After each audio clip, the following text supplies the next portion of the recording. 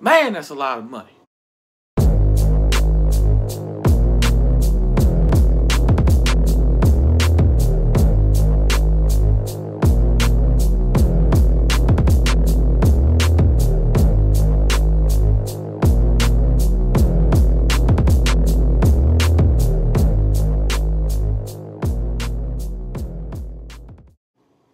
All right, so the Lakers just retained KCP for 3 years, $40 million.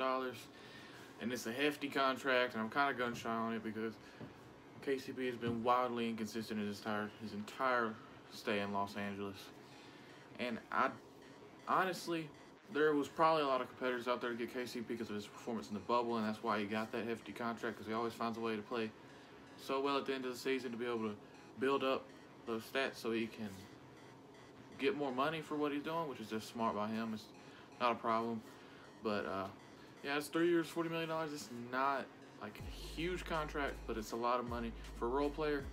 But you know, since we lost Avery Bradley this morning, we pretty much had to give KCP that money because we needed somebody to be able to slide in at those two guard spots, because we obviously know LeBron's going to be handling the ball the majority of the game. Dennis Schroeder, I prefer him to come off the bench, play with Trez off the bench. And we still got our squad. We're still going to play well next year, and we're probably going to bring another championship back to LA. So, yeah. Again, Clippers, suck my dick. Selena, go! Oh. Stop!